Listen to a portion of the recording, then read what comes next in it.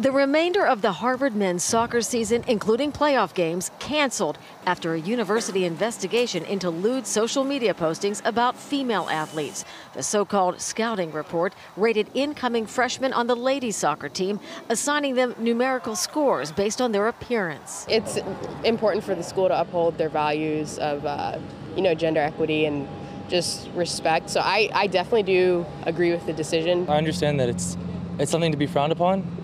But when you cancel an entire season, you punish the entire academic body. In a letter to students, the athletic director explained the decision to forfeit the remaining men's games, saying this practice appears to be more widespread across the team and has continued beyond 2012, including in 2016, and that current students who participated were not immediately forthcoming about their involvement. The female athletes themselves say they were appalled. In an op-ed published in the school newspaper, they wrote, "We are appalled that female athletes who are told to feel empowered and proud of their abilities are so regularly reduced to a physical appearance."